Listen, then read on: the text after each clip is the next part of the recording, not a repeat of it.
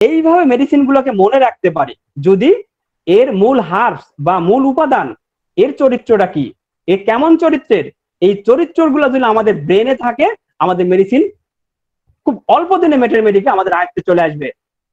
যদি আমরা প্রতিটা মেডিসিনের মূলটাকে, তার মূলের কি বৈশিষ্ট্য থাকে, তার কি লক্ষণ থাকে, সে কেমন দেখতে, কেমন চরিত্রের হয়, এগুলো যদি আমরা মাথায় নিয়ে আসতে পারি, তাহলে দেখবেন যে মেটেরিয়াল আয়ত্তের করা কতটা সহজ। কিন্তু আমরা কি করি, মূল দিকে যাই না, যাই কি সিমটম গুলো নিয়ে, 15টা সিমটম আছে ওখানে, 20টা সিমটম আছে ওখানে, না, এইভাবে মনে রাখতে পারবেন না। কারণ একটা মেডিসিনের সাথে আরেকটা মেডিসিনের সামঞ্জস্যতা প্রায় 50% থাকে।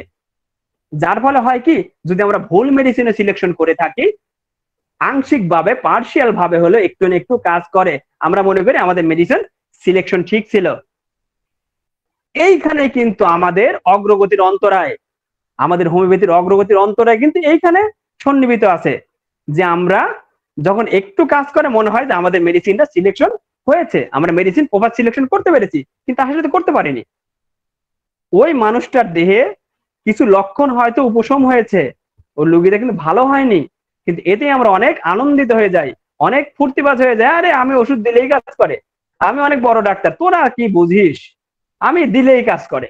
কিন্তু দিলে কি কাজ করে সেটা যদি আমরা বুঝতাম, যে কোনটা আরোগ্য, কোনটা সাপ্রেশন, এটা যদি আমরা বুঝতাম, রোগ আরোগ্য কাকে বলে, উপশম কাকে বলে, প্রকৃত আরোগ্য কাকে বলে, হ্যারিংস ল যদি বুঝতাম, তাহলে কিন্তু ল অফ কিউর যদি আমাদের মাথায় থাকতো, তাহলে কিন্তু আমরা এইভাবে লাফালাফি করতাম না। অল্প বিদ্যা ভয়ঙ্কর একটা কথা আছে, আমাদের ভিতর হয়েছে এরকম অবস্থা, যে আমরা অল্প বিদ্যা শিখে ভয়ঙ্কর ডাক্তার হয়ে গেছি। কিন্তু যারা সিনিয়র ডাক্তার, এর একটা রোগী দেখতে অনেক সময় নেয়, অনেক কিছু চিন্তা করে, অনেক কিছু চিন্তা ভাবনা পর মেডিসিনের সিলেকশন করে। আর আমরা আসলে কি হয়েছে, জ্বর মার বেলেডোনা, কি হয়েছে, আমার সাথে মার্ক চল, দিলেই কাজ করবে, আমি অনেক বড় ডাক্তার, আমি দিলে অনেক। ডাক্তারই এভাবে বলেন, আরে আমার সাথে তো ও মার্ক চল দিয়ে কাজ করবে, ওদের কাজ করে। কিন্তু সেটা কতটা কাজ করেছে, সাপ্রেশন হয়েছে নাকি আংশিক উপকার হয়েছে, এই রোগটা আবার ফিরে আসবে কিনা, সেটা কিন্তু আমাদের ধারণায় থাকে না। যার ফলে আমাদেরকে মেডিসিনাল জ্ঞানটা পর্যাপ্ত থাকতে হবে, তবে আমরা আমাদের এই যে ডেস্টিনেশন আছে, আমাদের যে সামনে আগানোর যে একটা আছে, চাহিদা আছে, বা সামনে আমরা কি হব, আমরা সবাই চিন্তা করি আমরা বড় ডাক্তার হবো, অনেক বড় হবো, কিন্তু সে অনুযায়ী কিন্তু আমরা কেউ চেষ্টাও করি না। যার ফলে কিন্তু কি হয়, একসময় আমরা চেম্বারটার সাথে কি করি, এলোপ্যাথি ঔষধ বিক্রি শুরু করি, এরপরে কি করি, কেউ চাউল বিক্রি করি, এর সাথে কি করি, কেউ আটা বিক্রি করি, চেম্বারটা হয়ে যায় পুরো মুদিখানা। এই কারণে যদি আপনি সত্য সত্যি একজন হোমিওপ্যাথি ডাক্তার হতে চান, অবশ্যই আপনাকে মেডিকা, আপনাকে অর্গানন জানতে হবে, অবশ্যই জানতে হবে, না হলে কিন্তু আপনি আগাইতে পারবেন না। ল্যাকিসিসের রোগীরা, এরা কিন্তু আপনি তার বিরুদ্ধে যাবেন, সাপের বিরুদ্ধে কি আপনি যেতে পারবেন? সাপ যদি সামনে ফনা করে থাকে, আপনি তার সামনেতে যান, সে আপনাকে কামড়ে দিবে। ঠিক তেমনি ভাবে ল্যাকিসিসের রোগী, তার বিরুদ্ধে কেউ কথা বলুক, সে ঝগড়া করছে, ভুল বলছে, সে খারাপ ভাষা বলছে বলতে, কিন্তু আপনি তাকে যদি বলেন আপনি তো ঠিকই বলেছেন, আপনার কথাই ঠিক, আপনি এখন চুপ করেন, আপনার কথাই ঠিক, ওরাই ভুল, ওরাই বাজে, আপনি তাকে তোষামত করেন, যে তার বিরুদ্ধে না, যে তোষামত করেন যে আপনি বাজে না, ওরা বাজে, ওরাই বাজে, আপনি ঠিক আছেন, আপনি সব কথা ঠিক, আপনি, সে ভুল বলেছে, কিন্তু তাকে আপনি সাপোর্ট করেন, তাকে তোষামত করেন, শান্ত হয়ে যাবে। যেমনি ভাবে সাপকে যদি আপনি তোষামত করে দুধ দেন, সে কিন্তু দুধ খাবে, কিন্তু দুধ খাওয়ার পরে যদি তার বিরুদ্ধে যান, তাকে একটু খোঁচা দেন, সে কিন্তু আবার আক্রমণ করে বসবে। তেমনি ভাবে ল্যাকিসিসের রোগীরাও একই রকম, তারা তার বিরুদ্ধে কেউ কথা বলুক, সে সেটা চায় না, সে চায় তাকে কেউ সবাই তোষামত করুক, তাকে সবাই আদর করুক, সে সেটা চায়।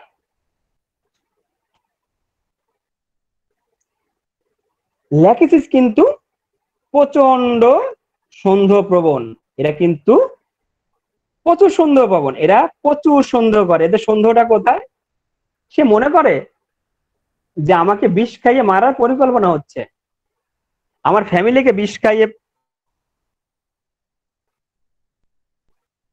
ধন্যবাদ, আমার ফ্যামিলিকে বিষ খাইয়ে মারা হবে। যার ফলে সে কি করে, সে নিজেকে সেফ রাখে, প্রথমে সে নিজেকে সেভ করে। নিজেকে সেভ করতে গেলে কি করে, যে তার স্বামীকে সন্দেহ করে যে আমি তো বেশি কথা বলি, আমি তো খারাপ আচরণ করি, ও আমাকে বিষ খেয়ে মেরে ফেলতে পারে। স্বামীকে সন্দেহ করলো। এরপরে চিন্তা করে যে স্বামীকে তো সন্দেহ করতেছে ঠিক আছে, কিন্তু ছেলে পেলেকে যদি তার বাবা বলে যে তোর মা খুব খারাপ, পরে আমি একটা বিষ কিনে দিতে, ওর বিষ দিয়ে দে, ওর মেরে ফেল, সে তখন সন্তানদেরও সন্দেহ করতে শুরু করে। বাড়ির আশেপাশে যারা আত্মীয় স্বজন আছে তাদেরকে সন্দেহ করে, সে তাদের খাবার খেতে চায় না। তারা কোনো খাবার দিলে, আমরা যেমন যদি কেউ আশেপাশে আত্মীয় স্বজন বা আশেপাশে পাড়া প্রতিবেশী খাবার দিয়ে আমরা খেয়ে নিই, সে সহজে এটা খাবে না। এমনকি সে খাবে না এবং তার ফ্যামিলির কাউকেও খেতে দেবে না। সে এতটা সন্দেহ প্রবণ। তার সন্দেহ প্রবণের একটা উদাহরণ দিই, সেটা হচ্ছে যে রাত 1টার সময় স্বামী মোবাইল চার্জ দিয়েছে, মোবাইলে চার্জ ফুল হয়ে গেছে এবং একটা সাউন্ড হয়েছে। যেহেতু সে সতর্ক, তার সামান্য শব্দে ঘুম ভেঙে যায়, সে উঠে এসে মোবাইলটা দেখছে। আর যেহেতু সে তাড়াহুড়ো করতে পছন্দ করে, সে তাড়াহুড়ো সবসময় ব্যস্ততার ভিতরে থাকে, সে দেখেছে কি বিউটিফুল। ঠিক আছে, সে দেখেছে বিউটিফুল, সে মনে করছে যে তাহলে আমার হাজবেন্ডকে কে দিল এই মেসেজটা বিউটিফুল। সে তৎক্ষণাৎ তাকে কিছু উত্তম মাধ্যম দিয়ে টেনে তুলবে। এই তোমার এত রাতে কে মেসেজ দিছে বিউটিফুল, দেখো তো কোন মেয়ের সাথে তোমার সম্পর্ক। তখন সে তার স্বামী উঠে দেখবে যে আসলে তো বিউটিফুল না, এটা ব্যাটারি ফুল লেখা। এখানে তো লেখা হলো ব্যাটারি ফুল, সে দেখছে বিউটিফুল, যার ফলে সে প্রচুর রাগান্বিত হয়ে গেছে। তারা এতটা সন্দেহ প্রবণ। স্বামী কারোর দিকে তাকিয়ে আছে, কোনো মেয়ে যাচ্ছে তার দিকে তাকিয়েছে, তাকালো কেন? ওই মেয়ের সাথে কি তার সম্পর্ক আছে? ওই মেয়েকে সে পছন্দ করে? সে এই নিয়ে দ্বন্দ্ব শুরু করবে। অনেক সময় যখন মনোপোজের দিকে যায় ল্যাকেসিসের মেয়েরা, তখন তার এর আগেই বলে তার সহবাস করতে ইচ্ছা হয় না বা সহবাস করতে চায় না। তখন যদি কোনো সময় দেখে যে তার স্বামী অন্য কোনো মেয়ের সাথে কথা বলেছে, সে মনে করবে ওই মেয়ের সাথে তার সম্পর্ক আছে। তাহলে ওই মেয়েটা কি পোশাক পরেছে, ওই মেয়েটা কিভাবে চলছে, তার চেয়ে সে দ্বিগুণ ভালো পোশাক পরা শুরু করবে। এবং সে ওই বয়সে 45 থেকে 50 বছর বয়সে মেকআপ করা শুরু করবে, সে পার্লারে যাবে, সে ব্রু প্লাগ করবে, সে চুল কাটবে স্বামীকে তার দিকে ফিরিয়ে নিয়ে আসার জন্য। স্বামী কেন অন্যদিকে তাকাবে, সে সেটা সহ্য করতে পারে না। সে নিজেকে চেঞ্জ করে ফেলবে, তার গেট আপ, তার চলন ভঙ্গি সবকিছু সে চেঞ্জ করবে তার স্বামীকে ফিরিয়ে নিয়ে আসার জন্য। এতটা প্রতিদ্বন্দ্বিতা সে করতে ভালোবাসে, কিন্তু বাস্তবে কিন্তু তার স্বামীর সাথে কোনো সম্পর্ক নেই। ল্যাকেসিস এতটা সন্দেহপ্রবণ, যদি তার বোন আসে, হয়তো তার বোন মাঝে মাঝে তার বাসায় আসছে, সে তার বোনকে বলে দিবে তুই আর আমার বাসায় আসবি না, এত ঘন ঘন কিসের আসে আমার বাসায় তুই আর আসবি না। সে ডাইরেক্টলি মুখের উপর বলে দিবে যে তুই আমার বাসায় আসবি না। ল্যাকেসিসের রোগী সাপেরা কিভাবে চলাফেরা করে? সাপেরা হেলে ঢুলে এদিক সেদিক চলতে চলতে যায়। তারা কিন্তু সাপ কিন্তু স্ট্রেট ফরওয়ার্ড যায় না, এদিক একবার ঘুরে এদিক ঘুরে এরকম প্যাচ পারতে পারতে যায়। ঠিক ল্যাকেসিসের রোগীরা ঠিক এইভাবে নড়তে নড়তে যায়। তারা দেখবেন যে তাদের নিতম্ব, তাদের পিছন সাইডটাকে তারা নাচাইতে নাচাইতে হাঁটতে পছন্দ করে। তারা নাচাইতে নাচাইতে হাঁটতে পছন্দ করে।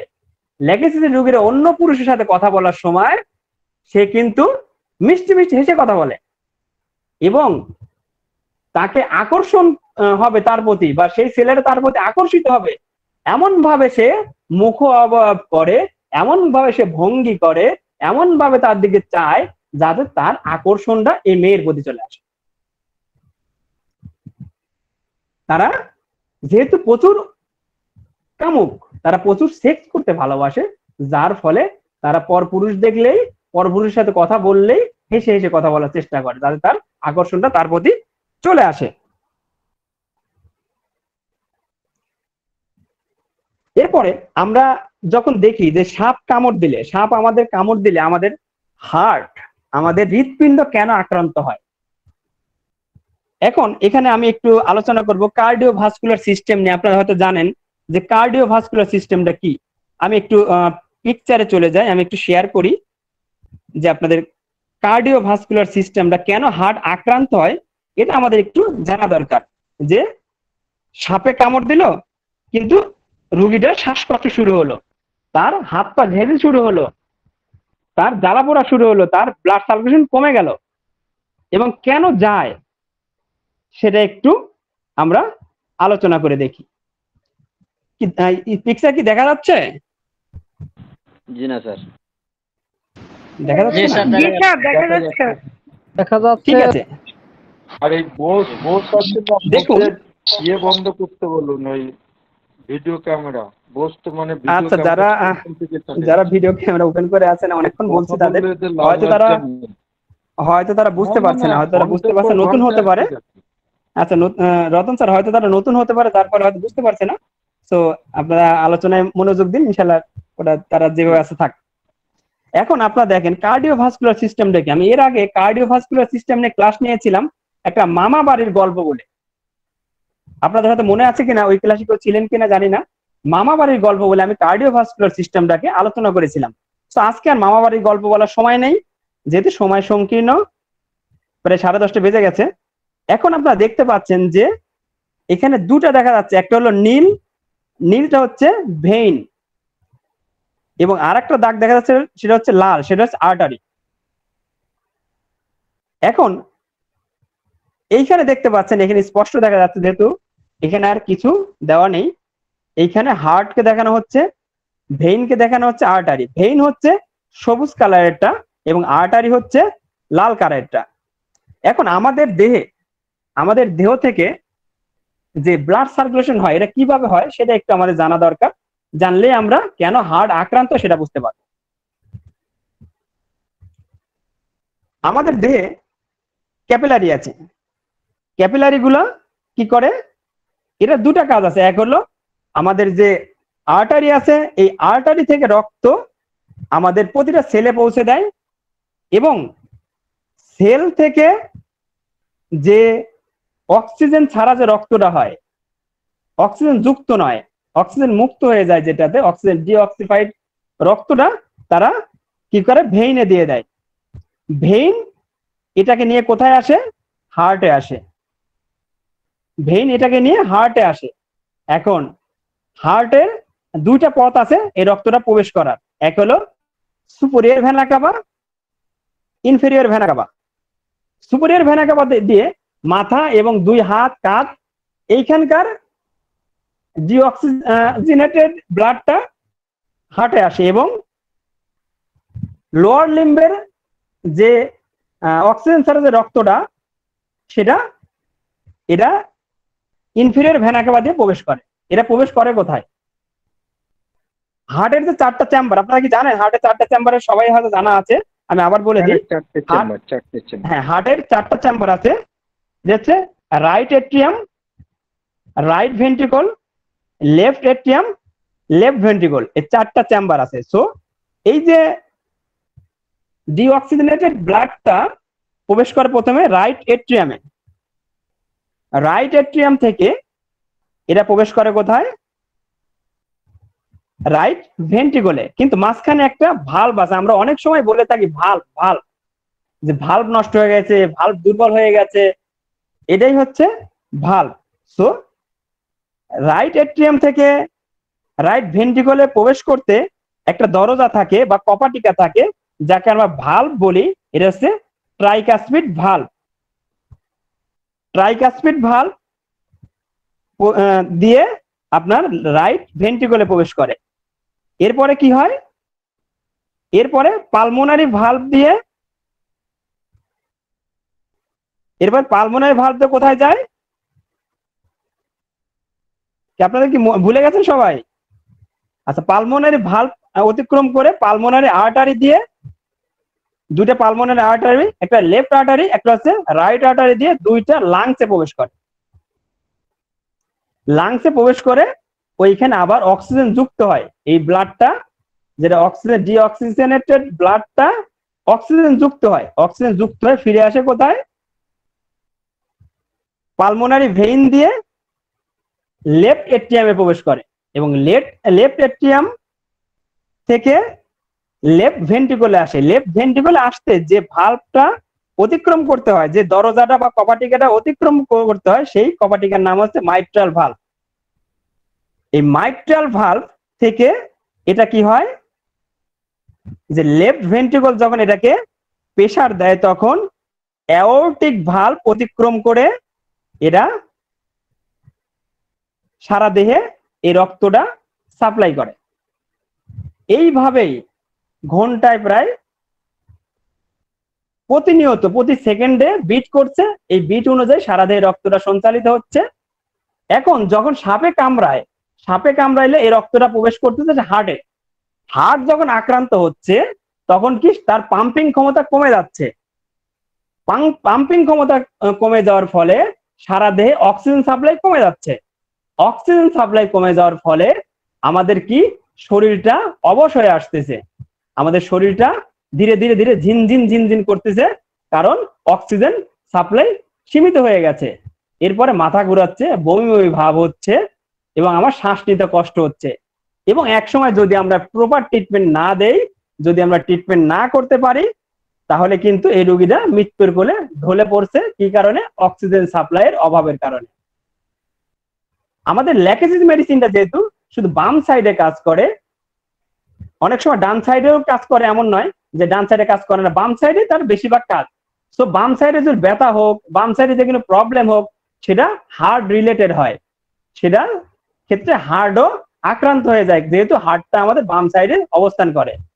সো আপনাদের হাতে মানে বিস্তারিত ভাবে বলতে গেলে অনেক সময় লাগবে, যার ফলে খুবই সংক্ষিপ্ত আকারে বলেছি কেন আমাদের হার্টটা আক্রান্ত হয়ে যায়। সাপে কামড়ালে কেন হার্ট আক্রান্ত হয়, আর সাপে কামড়ালে কেন আমরা পা বেঁধে রাখি, বা যে অর্গানে কামড় দেয় সেই অর্গানে ঠিক উপরে একটু বেঁধে রাখি, কেন? যাতে ব্লাডটা উপর দিকে উঠতে না পারে, যাতে হার্টকে আক্রমণ করতে না পারে, যার ফলে আমরা কি করি, ওখানে বেঁধে রাখি।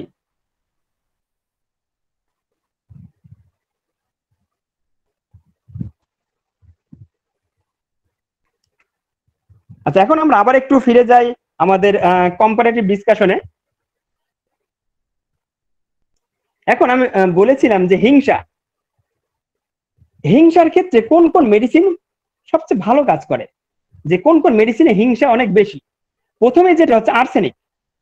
আর্সেনিকে কিন্তু প্রচুর হিংসা, এরা প্রচুর হিংসা করতে ভালোবাসে, এরা প্রচুর হিংসা করে। এদের হিংসাটা এদের কেমন, আমি এর আগে বলেছি আর্সেনিক মেডিসিনটা অন্যতম একটা গুরুত্বপূর্ণ খনিজ পদার্থ। এটা নির্দিষ্ট আকৃতিহীন, কিন্তু এদেরকে যখন চূর্ণ করা হয় তখন এরা কিন্তু গুঁড়া গুঁড়া হয়ে যায়, একদমই চূর্ণ হয়ে যায়। ঠিক তেমনি ভাবে আর্সেনিকের রোগী এমনি সবল, কিন্তু যখন সে অসুস্থ হয়ে যায় তখন কি হয়, একদম বিছানাগত হয়ে যায়। আর্সেনিক রোগীদের চেহারা দেখতে কেমন, মোমের মতো, এরা একদম ফ্যাকাশে দেখতে, এদের ত্বকটা দেখতে বিশ্রী হয়ে যায়। এদের যখন অসুস্থ হয়ে যায় তখন এদের চোখগুলো কোঠারাগত হয়ে যায়, এটা চোখগুলো ভিতরে প্রবেশ করে। আর্সেনিক কিন্তু প্রচুর খুঁতখুঁতে, এরা কোনো কিছু নোংরা দেখতে পারবে না, হয়তো সামনে কিছু বাঁকা হয়ে আছে সেটাকে সোজা করতে হবে, এরা রাত্রে ঘুমানোর আগে আরেকবার বিছানা ঝাড়ু দিবে। এদের এটা নিত্য নৈমিত্তিক ব্যাপার। আর্সেনিকের রোগীদের গোসল করতে কিন্তু অনেক সময় লাগে। আর্সেনিকের রোগীদের গোসল করতে অনেক সময় লাগে। সূচিবায়ুগ্রস্ত যে অনেক পেশেন্ট আমরা পাই, আমি ঢাকাতে একটা পেশেন্ট পেয়েছিলাম, ওনার হাজবেন্ড হচ্ছে ডাক্তার, ওনার ওয়াইফের প্রবলেম ছিল এই সূচিবায়ু। ওনার গোসলে ঢুকলে ঘন্টার পর ঘন্টা চলে যায়, প্রতিদিন একটা সাবান শেষ হয়ে যায়, কিন্তু ওনার গোসল শেষ হয় না। গোসল করার পরে মনে হয় যে এখানে মনে একটু ময়লা রয়ে গেল, আবার সেখানে ঘষতে থাকে। এবং আর্সেনিকের রোগীরা যখন সূচিবায়ু হয়ে পারে তখন স্বামী সহবাস বন্ধ করে দেয়, কারণ সে দেখে যে স্বামী সহবাস করলে আমাকে গোসল করতে হবে, কারণ গোসল করতে গেলে অনেক সময় লাগবে, যার পর সে আর গোসল করতে চায় না। আর্সেনিকের রোগীরা কি হয়, যখন অসুস্থ হয়ে যায় বা আর্সেনিকের রোগীরা শান্ত থাকতে পারে, অস্থির হয়ে যায়, অস্থিরতার ভিতরে রাস্ট্রক্স, অ্যাকোনাইট, আর্সেনিক সর্বাগ্রে, এবং আর্সেনিকের রোগীরা খুবই সামান্য সামান্য পানি পান করে। আর্সেনিকের রোগীরা যখন দেখবেন একদম শেষ অবস্থায় আর্সেনিক দিলে অনেক সময় অনেক রোগী মৃত্যুর কোল থেকে ফিরে আসে। আর্সেনিকের রোগীরা কিন্তু আত্মহত্যা করতে চায়। আর্সেনিকের রোগীরা কিন্তু খুবই স্বার্থপর। আর্সেনিক রোগীদের ভিতরে সাহস খুবই কম। আর্সেনিকের রোগীরা কিন্তু লাইকের মতো প্রচন্ড লোভী। এরা কিন্তু প্রচুর লোভ করে, এরা অন্যের কিছু পেতে চায়। আর্সেনিকের রোগীদের ছটফটানিটা এমন, এরা মনে করে আমি এখানে ভালো আছি, এখানে ভালো নেই, ওখানে গেলে ভালো থাকবো, ওখানেও ভালো থাকে না সে, ওইখান থেকে ওইখানে যায়, সেখানেও সে ভালো থাকে না। আর্সেনিকের বাচ্চারা এক কোল থেকে আরেক কোলে যেতে চায়, এই কোলে ভালো লাগছে না ওই কোলে যেতে চায়। এটা হচ্ছে আর্সেনিকের বড় একটি লক্ষণ।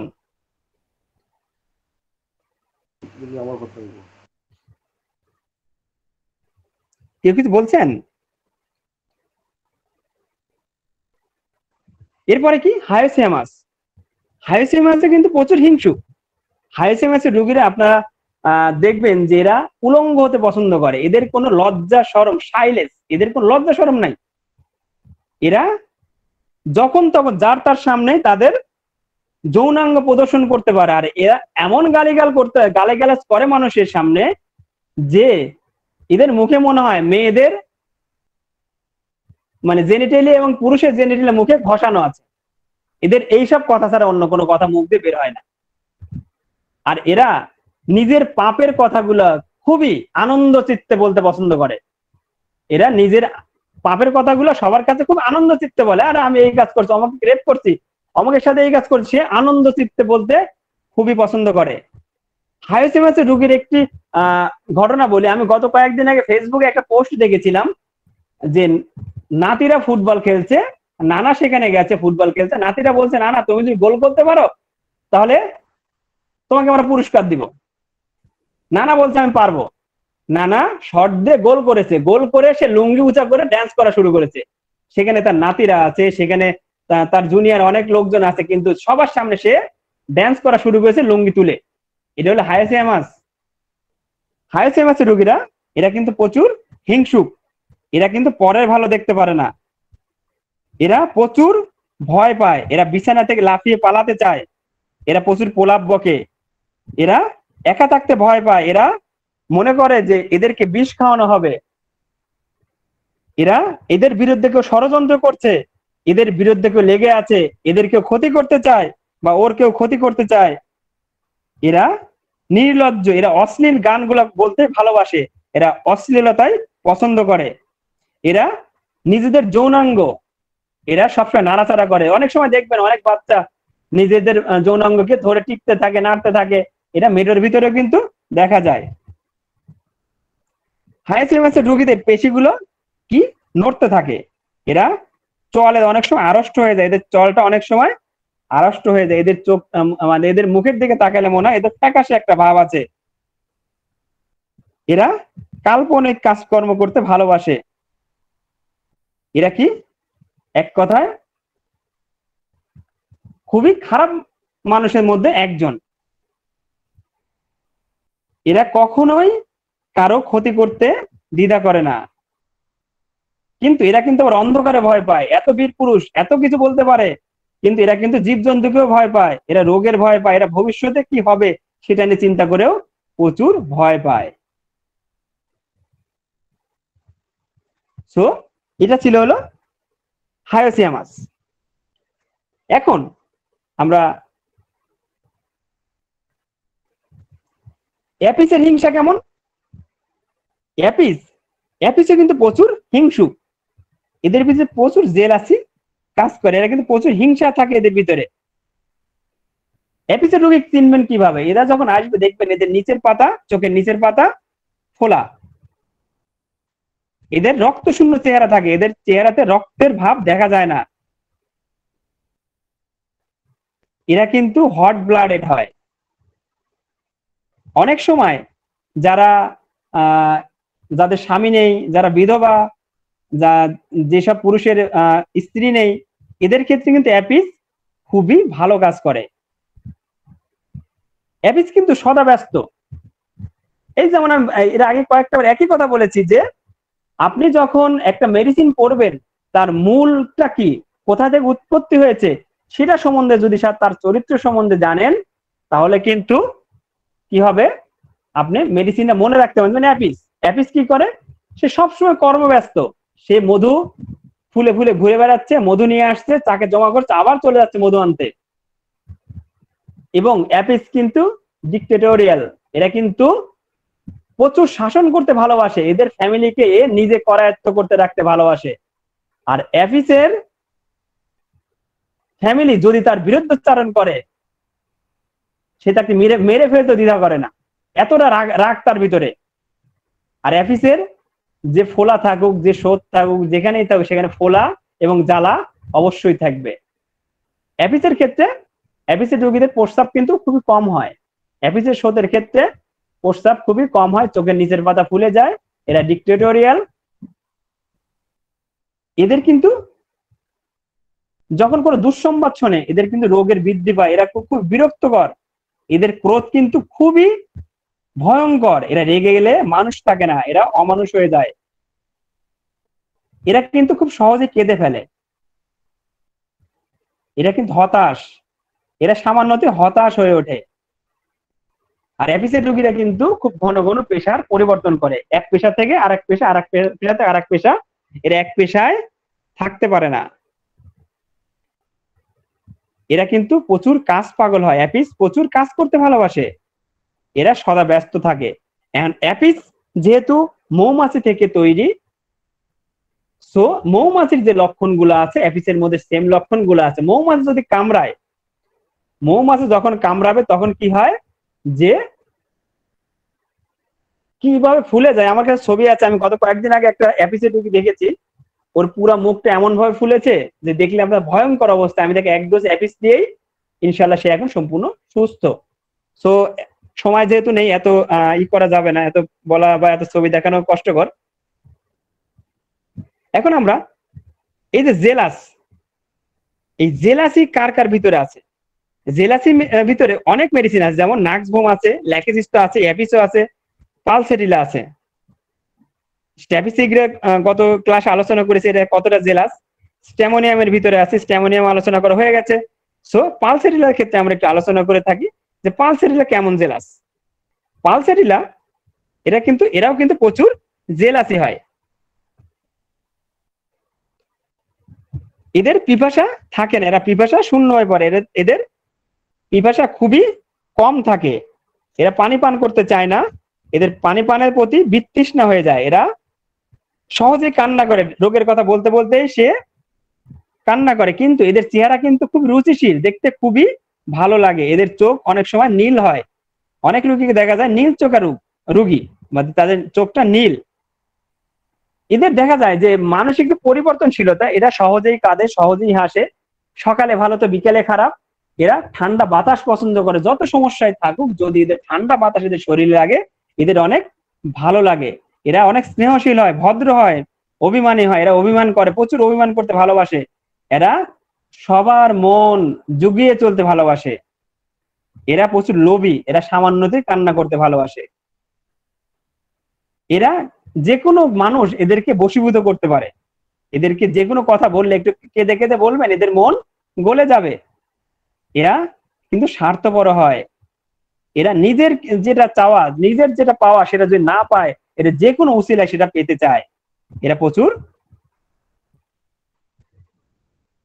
এরা বিয়ে করতে ভয় পায়, এরা সহবাস করতে ভয় পায়, এরা স্বামী স্ত্রীতে সহবাস করবে এটাকে এরা পাপ মনে করে। সো এটাই হলো আমাদের পালসেটিলা। এখন আমরা আমাদের আর কয়েকটা বিষয় বাদ আছে, এটুকু বললেই আমরা আমাদের ক্লাসটাকে শেষ করে দিতে পারি ল্যাকেসিস নিয়ে। অনেকক্ষণ ধরে ধৈর্য ধরে আছেন আপনারা। ল্যাকেসিস কিন্তু আমি এর আগেই বলেছি, ল্যাকেসিস কিন্তু এরা জটিল জিনিসকে খুব সহজভাবে সমাধান করতে পারে, যেমন দিন, মাস, তারিখ। যেমন অনেক যে কিছুদিন আগে একটা ঝিনাইদহের একটা বাচ্চাকে দেখলাম, যে কোনো সাল বলে দিলে সেদিনে বা যে কোনো তারিখ বলে দিলে এত সালের এত তারিখ কি বার সে কিন্তু বলে দিতে পারে। এগুলা কিন্তু ল্যাকেসিস রোগীদের মধ্যে পড়ে, এরা ল্যাকেসিসের মধ্যে এরা পড়ে। এরা কিন্তু রাত্রে কাজ করতে ভালোবাসে, যেহেতু সাপ যেহেতু রাতে তার আহার করে, রাতেই তার সমস্ত কার্য সম্পাদন করে। সো লেগেসিসের রোগীরাও রাত্রে, যত রাত বাড়ে তার তত বুদ্ধি বাড়ে। তারা রাত্রে কাজ করতে বেশি ভালোবাসে, স্বাচ্ছন্দ্য বোধ করে। তারা সারা রাত জাগতে ভালোবাসে।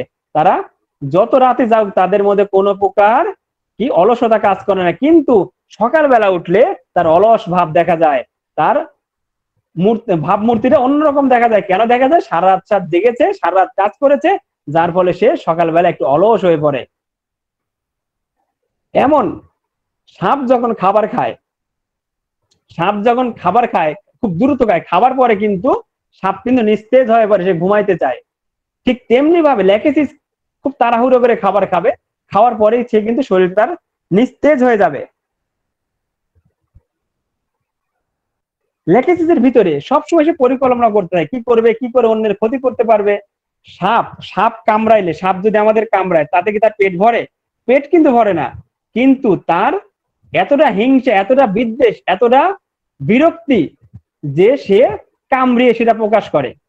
ঠিক তেমনি ভাবে ল্যাকেসিসের রোগীরা অন্যের কোনো ক্ষতি হবে, সে কথা বললে অন্যের কোনো ক্ষতি হবে বা কিছু হবে এটা চিন্তা করবে না, তার কোনো লাভ হবে না সেটাও সে ভাববে না, সে অন্যের ক্ষতি করার চেষ্টা করবে। অন্যের ক্ষতি করলে তার যে কোনো লাভ হবে না সে চিন্তা সে করবে না, সে অন্যের ক্ষতি করবে। যেমন সাপ মানুষকে কামড়াইলে তার কোনো পেট ভরবে না, তার কোনো লাভ হবে না, বরং তার ক্ষতি হতে পারে, কিন্তু সে তারপরে কামড়াবে। এটা সাপের মতোই ল্যাকেসিসের রোগীরা, এরা মানুষের পিছে লেগে থাকে, এরা মানুষের ক্ষতি করার চেষ্টা করে, মানুষের পাছায় আঙ্গুল দিতে পছন্দ করে, মানুষকে বিরক্ত করতে পছন্দ করে। এরা খুবই কিন্তু খেলাপি। আমি একটা কথা বলেছি, এরা কিন্তু খেলতে ভালোবাসে, এরা ঘুরতে ভালোবাসে। আবার আর একটা কথা বলেছি, এরা কিন্তু নির্জনে থাকতেও ভালোবাসে। দুটা দিক, এরা নির্জনে থাকতে ভালোবাসে।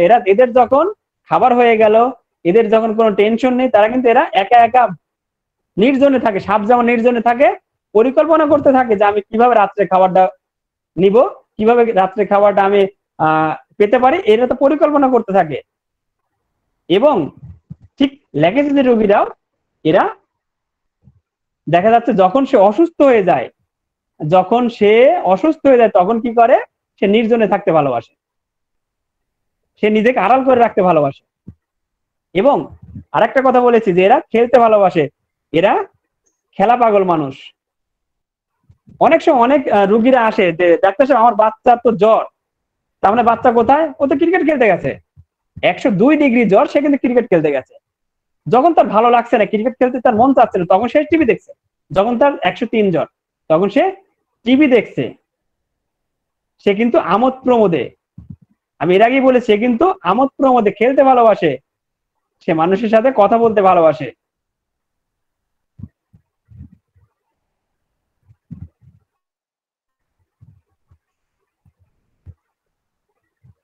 কত বাজে?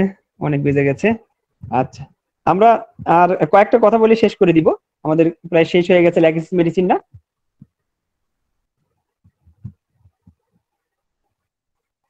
আমি একটা গল্প বলে শেষ করি, সেটা হচ্ছে যে ল্যাকেসিস রোগীরা মনে করে যে তাকে কোনো দৈব শক্তি তাকে অর্ডার করছে, সে সেটা পালন করছে। বিজয় কুমার বসু এই ল্যাকেসিসের মানসিক লক্ষণে একটা গল্প বলা হয়েছে যে একজন ব্যক্তিকে তিনি পেয়েছিলেন, যে ব্যক্তি কাপড়ের ব্যবসা করত। কাপড়ের ব্যবসা করার সময় কোনো খরিদ্দার এসে যখন তার কাপড়ের দাম জিজ্ঞাসা করতো, সে কাপড়ের মূল্য বলে দিত। তার এটা মনে কাজ করতো না যে আমি যদি মূল্য বলে দিই তাহলে তো আমার লাভ হবে না। কারণ সচরাচর আমরা যেটা দেখি যে আমরা কাপড়ের যেটা মূল্য সেটা বলে দিলে, বা হয়তো আমি কিনেছি 10 টাকায়, বললাম 15 টাকা, হয়তো সে কাস্টমার 12 টাকা বলবে। সে যদি 10 টাকাটা 10 টাকাই বলে দেয়, তাহলে তার ব্যবসাটা কিভাবে হবে? একসময় সেই রুগীটার কি হয়, সে ব্যবসাপাতি বন্ধ করে দিতে বাধ্য হয়, কারণ সে কখনোই কোনো মিথ্যা কথা বলতে পারতো না, কাপড়ের দাম যেটা সেটাই বলে দিত। যার ফলে কিন্তু সে মিথ্যা কথা না বলার ফলে তার ব্যবসাপাতি বন্ধ করতে বাধ্য হয়। ঠিক তেমনি ভাবে ল্যাকেসিসের রোগীরা কি করে, সে মনে করে যে তাকে কোনো দৈব শক্তি, কোনো উপরের অদৃশ্য শক্তি তাকে পরিচালিত করছে, এবং তাকে যে কমেন্ট করছে, তাকে যে কমান্ড দিচ্ছে, সেইভাবে সে পরিচালিত হচ্ছে।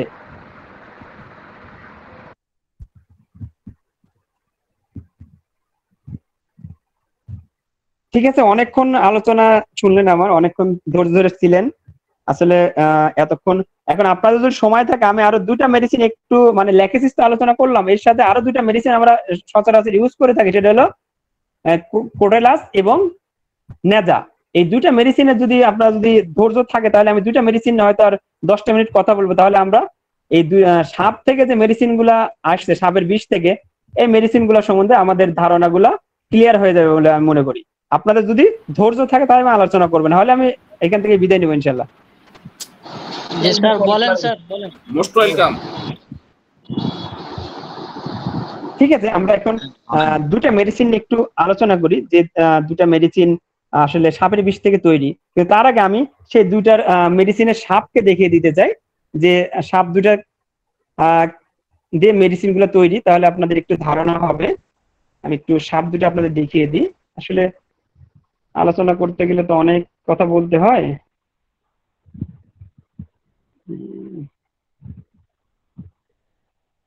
এই সাপটা দেখা যাচ্ছে? জি স্যার, দেখা যায়। এই সাপ, হ্যাঁ, র্যাটল স্নেক, এটা হচ্ছে তার পিছনের যে ইটা আছে, দেখতে পাচ্ছেন যে ঝুনঝুনির মতো এটা বাজে। সে যখন যেখান দিয়ে যায় সেটা বাজতে থাকে এবং একটা সাউন্ড হতে থাকে। এইখান থেকে নেজা মেডিসিনটা তৈরি হয়েছে। এই সাপ থেকেই নেজা মেডিসিনটা, সরি, এটা হচ্ছে ক্রোটেলাস মেডিসিনটা তৈরি হয়েছে।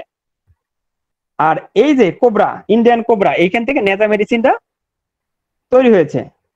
সো এইখানে নেজা এবং ক্রোটেলাস এই দুইটা মেডিসিন নিয়ে একটু কথা বলি, তাহলে আপনার জন্য একটু সুবিধা হবে। অল্প কথায় শেষ করে দিব। নেজা মেডিসিনটার ক্ষেত্রে আমরা যেটা সবসময় দেখি, এটা হার্ট বেশি আক্রান্ত হয়। অনেক সময় দেখা যাচ্ছে অনেক রোগী হার্টের কারণে শ্বাসকষ্ট হচ্ছে, হার্ট ঘটিত, যেন কার্ডিয়াক অ্যাজমা যাকে বলে, কার্ডিয়াক অ্যাজমা যাকে বলে, সেই কার্ডিয়াক অ্যাজমা আক্রান্ত হয়েছে, তার নিঃশ্বাস নিতে অনেক কষ্ট হচ্ছে, সে অনেক অস্থিরতা ফিল করতেছে। এই সময় আমরা যদি নেজা মেডিসিনটা ইউজ করি, আমরা যদি নেজা মেডিসিনটা দিই, তাহলে সেই রোগীটা হয়তো মৃত্যুর কোল থেকে বেঁচে যাবে, বা সে মৃত্যু পথযাত্রী হওয়ার পরেও তাকে যদি এটা প্রপার টাইমে দিতে পারি, তাহলে কিন্তু সেই সেখান থেকে তার জীবন রক্ষা হতে পারে বা হয়ে যায় অনেক সময়। নেজার মেডিসিনের যে স্বভাবটা, এটা প্রচুর কর্তব্য পরায়ণ, এরা প্রচুর কর্তব্য করতে ভালোবাসে, খুব ভুল, মানে এদের মনটা খুবই ভুলো, এরা খুব সহজে ভুলে যায়, অন্য মনস্ক কোনো কাজে তারা মন দিতে পারে না, এরা ভীষণ উত্তেজনাপূর্ণ, এরা সহজে কথাবার্তা বলতে চায় না, এরা আত্মহত্যা প্রবণ, এরা খুব সহজেই আত্মহত্যা করে ফেলে, ওরা মেয়েটার মতো, এরা বৃষ্টিতে কিন্তু প্রচুর ভয় পায়। এই যে স্নেকটা দেখলেন, এরা বৃষ্টিতে বের হতে চায় না, এদের ঘাড়ে ব্যথা, বুকে ব্যথা, এর সাথে যদি শ্বাসকষ্ট থাকে, তাহলে আমরা নেজা মেডিসিনটা আমরা ইউজ করতে পারি। অনেক সময় দেখা যাচ্ছে অনেক রোগীর নাড়ির গতি কমে যায়, এর সাথে যদি শ্বাসকষ্ট থাকে, অস্থিরতা থাকে, সেক্ষেত্রে আমরা নেজা মেডিসিনটাকে ইউজ করতে পারি।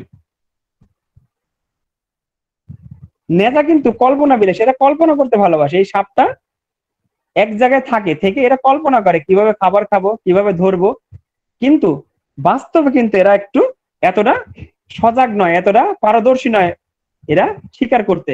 কারণ কি, এরা যখন রাস্তায় যায় বা যে রাস্তায় যাবে, সে আশেপাশের পশুগুলা বা প্রাণীগুলো সজাগ হয়ে যায়, কারণ এদের যে ক্ষিপ্র গতি, এটা দেখে ভয় পায়। এরপরে অনেক সময় দেখা যাচ্ছে যে এরা হিমাঙ্গ হয়ে যায়। এই নেজার যে মেডিসিনটা, নেজা যে আমরা যে সাপটা দেখিয়েছি, ইন্ডিয়ান কোবরা, এই কোবরা যখন কামড়ায় তখন সেখানে জ্বালা পোড়া হয়, ব্যথা হয়, কিন্তু 1 ঘন্টার ভিতরে এর অন্য কোনো সিমটম দেখা যায় না, এটা মারাত্মক আকার ধারণ করে না। যদি 1 ঘন্টার পরে এর সিমটম গুলো দেখা যায় এবং এতটা মারাত্মক হয়, যেটা খুব দ্রুত একে মৃত্যুর কোলে ঢলে পড়তে বাধ্য হয় সেই রোগীটা। সুতরাং নেজা মেডিসিনটা কিন্তু অ্যাকোনাইটের মতোই খুবই দ্রুত গতিশীল, এটা ঘন্টাখানেক পরে এদের দেখা যাচ্ছে একটা রোগে আক্রান্ত হয়েছে, শ্বাসকষ্ট হচ্ছে, হার্টের দুর্বলতা আসতেছে, সে খুব কষ্ট পাচ্ছে, সে নিঃশ্বাস নিতে কষ্ট পাচ্ছে। কিন্তু যদি আমরা সঠিক টাইমে যদি আমরা তাকে মেডিসিনটা না দিতে পারি, একসময় তার দম বন্ধের ভাব হবে, শ্বাসকষ্টে রোগীরা মারা যেতে পারে। এরপরে যে ক্রোটেলাস, এটা ল্যাকেসিস এবং ক্রোটেলাস, এরা কিন্তু রক্ত হয়তো সামান্য জায়গা থেকে একটু কেটে গেছে, একটু ইয়ে গেছে, সেখান থেকে কিন্তু প্রচুর রক্তপাত হয় এবং সেটা সহজে বন্ধ হতে চায় না। কিন্তু নেজার ক্ষেত্রে কিন্তু এমন নয়, নেজার ক্ষেত্রে কেটে গেলে এটা খুবই সহজেই বন্ধ হয়ে যায়, এতটা কঠিন নয় একে বন্ধ করে দেওয়া, বা এই রক্তটা বন্ধ করতে খুব যে কষ্ট করতে হয় এমন নয়, খুব সহজে এটা বন্ধ হয়ে যায়।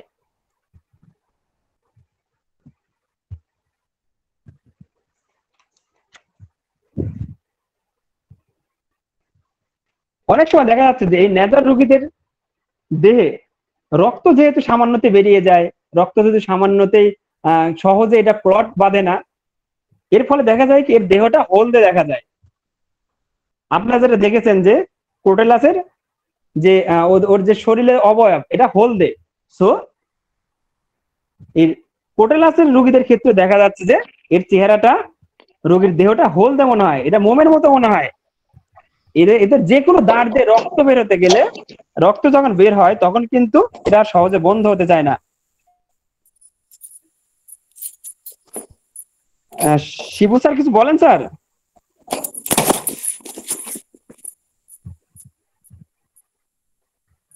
না স্যার, এমনি আনমিউট হয়ে আচ্ছা গেছিল। আচ্ছা, ধন্যবাদ।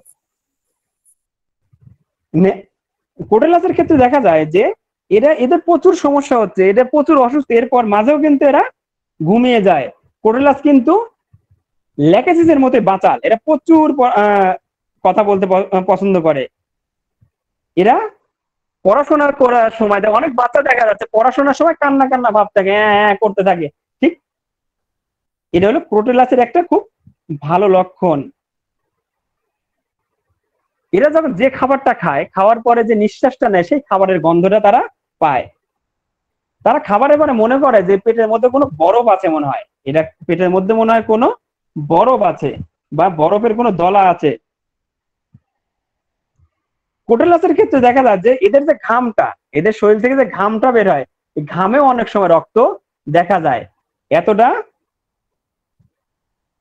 মানে মারাত্মক এই মেডিসিন দুটা। ল্যাকেসিসের ক্ষেত্রেও এটা দেখা যায়, ক্রোটেলাসের ক্ষেত্রেও এরা এতটা রক্তচাপ প্রবণ, এরা এতটা বাচাল যে ল্যাকেসিসের মধ্যে কথা বলতে বলতে বলতে বলতে এরা কিন্তু খেই হারিয়ে ফেলে। এরা উদাহরণ দিতে গেলেও সঠিক উদাহরণ দিতে পারে না, এরা গোজামিল দিতে বেশি পছন্দ করে। ক্রোটেলাসের ক্ষেত্রেও কিন্তু এরা বিড় করে বকে, এরা একা একা কথা বলে। ল্যাকেসিসের মতো এরাও কিন্তু একা একা কথা বলে। এরাও কিন্তু চিন্তা ভাবনা করে তার কিন্তু মাথা মুন্ডু নেই। কিন্তু এইখানে একটা তফাৎ পাবেন, সেটা হচ্ছে ক্রোটেলাস কিন্তু ডান দিকে রোগ আক্রমণ, আর ল্যাকেসিসে কিন্তু বাম দিকে রোগ আক্রমণ। নেজারও কিন্তু বাম দিকে রোগ আক্রমণ, কিন্তু নেজার কিন্তু রক্তস্রাব প্রবণতা নেই। আর নেজার কিন্তু প্রতিটা ক্ষেত্রেই, নেজার যে কোনো রোগী আসলেই হার্টের প্রবলেম নিয়ে অবশ্যই আসবে, হার্ট গঠিত প্রবলেম নিয়ে সে অবশ্যই আসে। যে প্রবলেমে হোক তার হার্টের প্রবলেমের কথা সে আগে বলবে। এটাই হলো খুবই সংক্ষিপ্ত আকারে, আসলে সময় নেই। এখন যতটুকু পেরেছি চেষ্টা করেছি আপনাদের সাথে আলোচনা করার, আমার যতটুকু ছিল। ধন্যবাদ সবাইকে এতক্ষণ আমার সাথে থাকার জন্য, অনেকক্ষণ পরে 2 ঘন্টা হয়ে গেছে। আশা করি আপনাদের কিছুটা হলো উপকৃত হয়েছেন, আপনারা কিছুটা হলো বুঝতে পেরেছেন। যদি আমার আলোচনায় একটু হলেও উপকৃত হয়ে থাকেন তো নিজেকে ধন্য মনে করব। ঠিক আছে, ভালো থাকবেন সবাই। আপনাদের কোনো প্রশ্ন আছে কি? স্যার, ওই যে আপনি যে ওই ওষুধের মানে প্রত্যেকটা ধন্যবাদ তারিকুল ভাই, চমৎকার আলোচনা করেছেন। আচ্ছা ঠিক আছে, আমি দিয়ে দিচ্ছি, আমি ওই মেডিসিনের ওটা দিয়ে দিচ্ছি এখনই। আপনার একটু স্ক্রিনশট দিয়ে নিয়ে নেন, তাহলে আপনার জন্য সুবিধা হবে।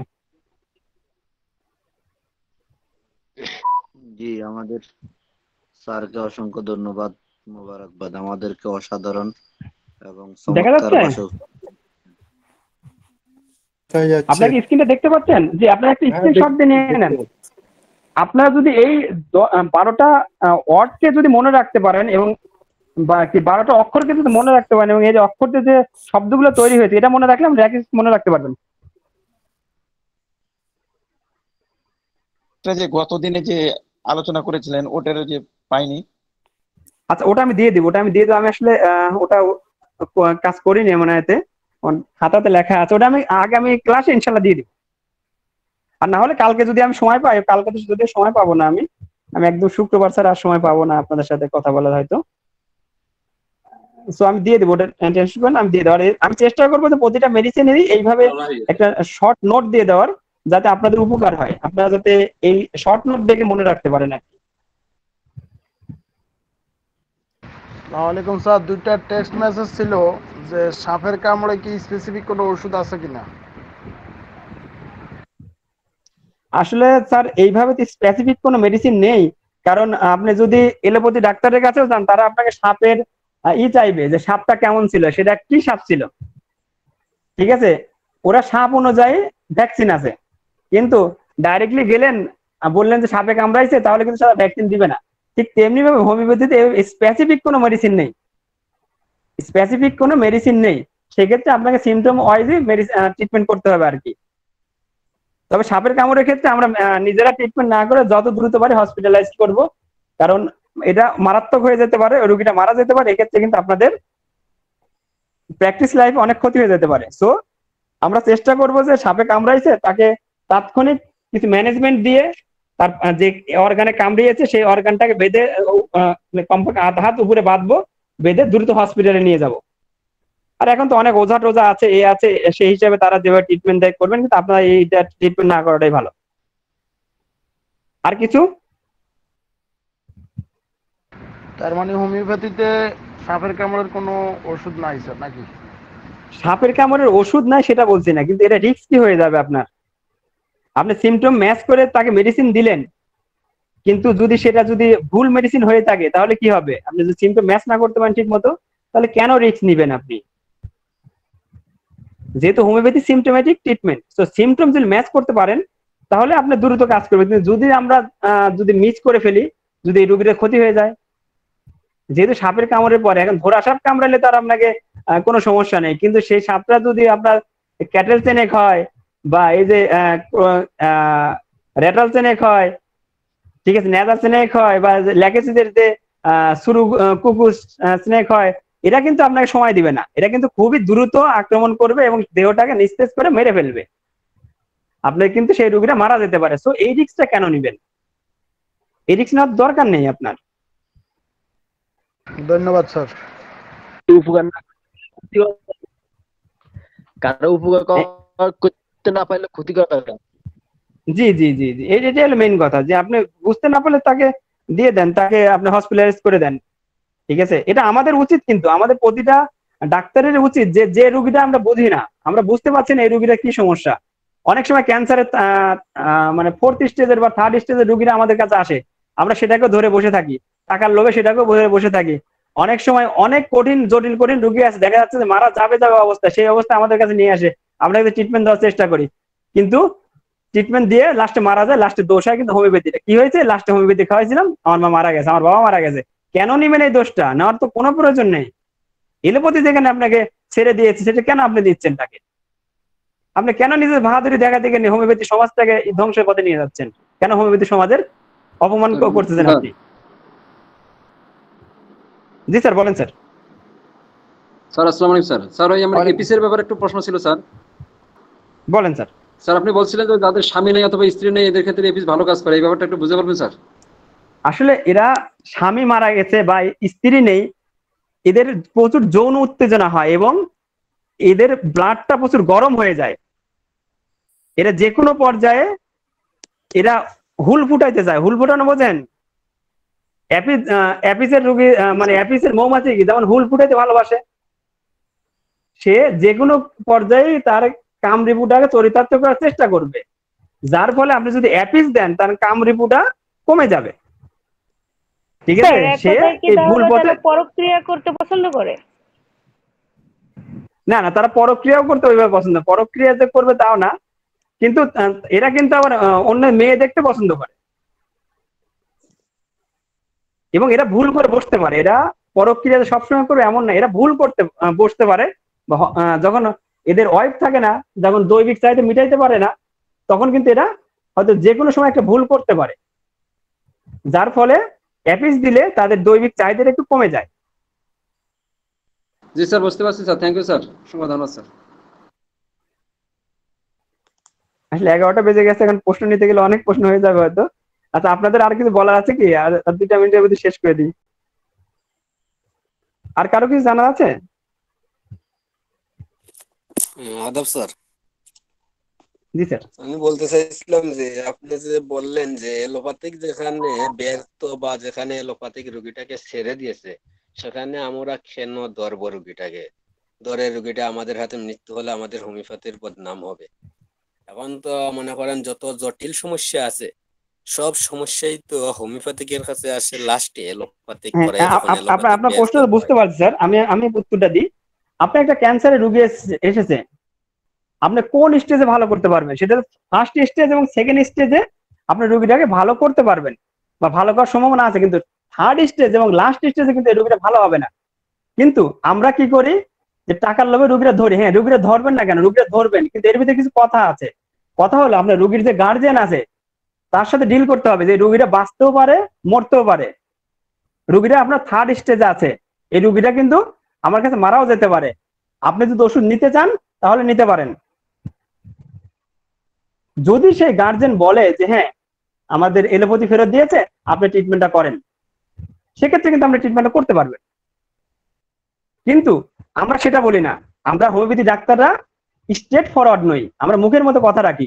কারণ ওই যে রুগীটা আসলো ক্যান্সারের রুগী, ওখানে বিল করতে পারবো 1000 2000, এই চিন্তা করি, কিন্তু পরে যে আমার মানে ভবিষ্যৎ অন্ধকারের দিকে যাবে সেটা কিন্তু সে চিন্তা করবেন। আপনি যদি তাকে ডিল করতে পারেন, সেই রুগীর গার্জেনকে, তাকে যদি বুঝাইতে পারেন তার সমস্যাটা, এবং তারা যদি রাজি হয়, তাহলে তো ট্রিটমেন্ট করেন। আমার সমস্যা কোথায়? ট্রিটমেন্ট করেন, সমস্যাটা নাই। জি, একজন কোশ্চেন করছিলেন, হ্যাঁ আসলে ল্যাকেসিস কি ধরনের প্রক্রিয়া করে কিনা। দেখেন, অ্যামোরাস একটা রুব্রিক আছে, হ্যাঁ। অ্যামোরাসের অধীনে অনেকগুলো মেডিসিন, তার মধ্যে ল্যাকেসিস সেকেন্ড গ্রেড, অ্যামোরাস, এরপর আসি ওই, আমি 2টা স্ক্রিনশট দিয়েছি। Amorous, an intense desire for love, especially sexual, practical indulgence in sex is not necessary. এখানে ল্যাকেসিস কিন্তু দ্বিতীয় শ্রেণী মেডিসিন, ঠিক আছে? জি স্যার, আপনাকে অসংখ্য ধন্যবাদ। প্রণয়শীল হয়, ঠিক আছে? জি, যে ফাইক ইমাম স্যার একটা কথা বলছেন, সাপ পান করতে পারে না, গিলতে পারে। হ্যাঁ জি স্যার, এটাই ঠিক, যে সাপ পান করতে পারে না, গিলতে পারে। এরা ডাইরেক্টলি গিলতে, জিভ দিয়ে চাটে, হ্যাঁ জিভ দিয়ে চাটে এবং ডাইরেক্টলি তারা গিলে ফেলে। এরা কোনো, যেহেতু এদের সামনে দাঁত দিয়ে, এরা কোনো করে না, শুধু কামড় ছাড়া এরা অন্য কিছু করে না। তো এরা গিলে ফেলে, ডাইরেক্ট গিলে ফেলে, যেকোনো বস্তুকে এরা গিলে ফেলে। দেখেন, অ্যামোরাস হচ্ছে প্রণয়শীল, কামার্ত, প্রণয় ঘটিত, showing feeling or relating to sexual desire, এটা দেখাই, বুঝতে পারছেন? জি স্যার, দেখা যাচ্ছে। এটা হলো মাইন্ড রুব্রিক থেকে আমি বের করেছি, এটা আমি জানতাম আর কি, ওই জন্য। ঠিক আছে, ঠিক আছে, তাহলে বিদায় নিই। ভালো থাকবেন সবাই, সুস্থ থাকবেন। জি, আপনার চমৎকার আলোচনা হয়েছে, খুবই চমৎকার, ধন্যবাদ আপনাকে। স্যার, আমার নাসির স্যারের সাথে একটু কথা ছিল। জি বলুন। সেটা হলো, যেমন স্যার আজকে একটা ওষুধ পড়ানোর পরে তার সংক্ষিপ্ত কিছু বিবরণী দিয়ে দিয়েছে। আমাদের প্রত্যেক স্যার যদি এমন করতেন, মাশাআল্লাহ, সেটাই মনে হয় খুব ভালো হতো। প্লাস আমরা জানতে পারতাম এই দিন এই ক্লাসটা হয়েছে। হ্যাঁ, আমরা ভিডিওতে পরে দেখতে পারবো, তারপর যারা আমরা ডিরেক্টলি ক্লাস করি তাদের জন্য ভালো হয়। হ্যাঁ, আমরা কম্পারেটিভ আলোচনার সময় তো সংক্ষিপ্ত মেডিসিনের যে তুলনা, একটা মেডিসিনের সাথে আরেকটা যে কম্পেয়ার করা হয়, এটা তো অধিকাংশ ক্ষেত্রে আমরা করি। বিশেষ করে আমি তো প্রতিনিয়তই যে কোনো মেডিসিন আলোচনার সময় মেডিসিনকে তুলনা করে নিয়ে আসি, কেন এই মেডিসিনের থেকে অন্য মেডিসিন পার্থক্য। স্যার, আমি কম্পেয়ারের কথা বলিনি, আমি বলেছি স্যার যে ওষুধটা, যেমন আজকে ল্যাকেসিস পড়িয়েছে, ল্যাকেসিসের সাধারণ কয়েকটা যে ইগুলো থাকবে, যে স্টেপ গুলো থাকবে স্যার কিন্তু এটা একটা দিয়ে দিয়েছে, স্ক্রিনে একটা দিয়ে দিয়েছে, যেটা সবাই স্ক্রিনশট দিয়ে নিয়েছে। কি পয়েন্ট এই কি পয়েন্ট সিমটম এরকম যদি সবাই দিত তাহলে মনে হয় ভালো হতো।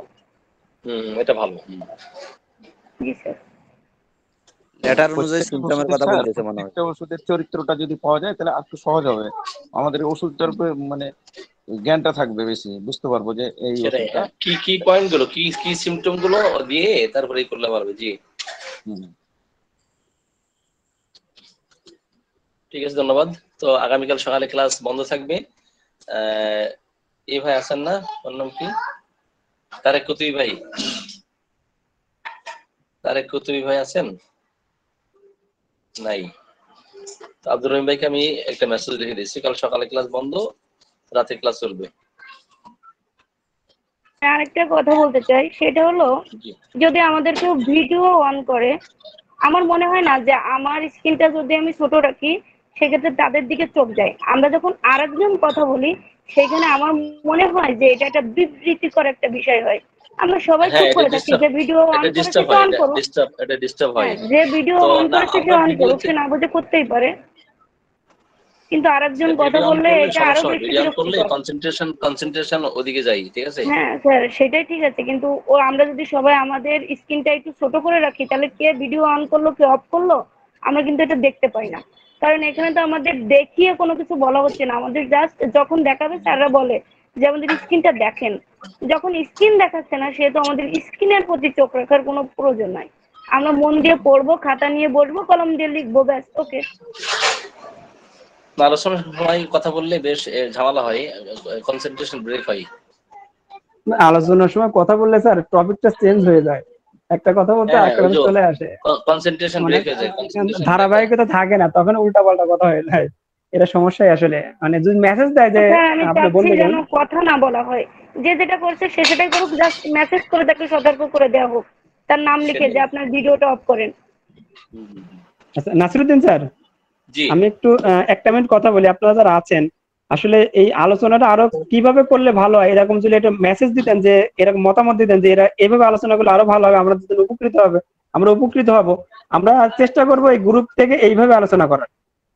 ঠিক জি আছে, জি জি আপনারা একটু মেসেজ দিয়ে দিলে বা বলতে পারেন যে এই আলোচনাটা যদি এরকম হতো আরো ভালো হতো, আমরা বুঝতে পারতাম, তাহলে কিন্তু আমাদের যারা আলোচক আছেন এরা সচেষ্ট হয়ে এইভাবে আলোচনা করার চেষ্টা করবেন। আপনার যদি কোনো মতামত থাকে দিতে পারেন।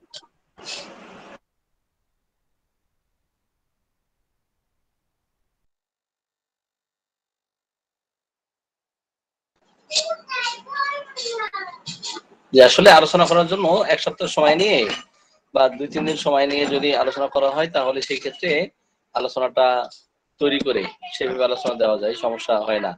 কিন্তু আমাদের এখানে বক্তা এক সপ্তাহ আগের থেকে আমরা সেট করে দিব, কে কোন দিন আলোচনা করবেন সেটা আমরা শিডিউল করে দিলে ভালো হবে।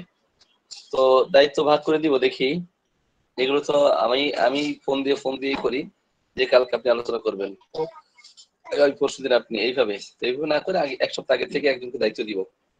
দেখি 2 দিনের মধ্যেই আমরা সেন্ট্রাল কমিটির নামের তালিকা ঘোষণা করে দিব, এরপর দায়িত্ব ভাগ করে দিলে সব সুবিধা হবে। এখানে সাদিকুল স্যার আছেন, সাদিকুল স্যারের কাছে একটু জানতে চাচ্ছি স্যার, আসলে এই যে আমাদের গ্রুপে আলোচনাটা হয় বা মেডিসিনে আলোচনা হচ্ছে, এর মাঝখানে আর কি কি কি প্রয়োজন দিলে ভালো হয়, আর কি কিভাবে আলোচনা করলে ভালো হয়, যদি আপনার একটা মতামত দিতেন আর কি। আপনি তো অনেক সিনিয়র মানুষ।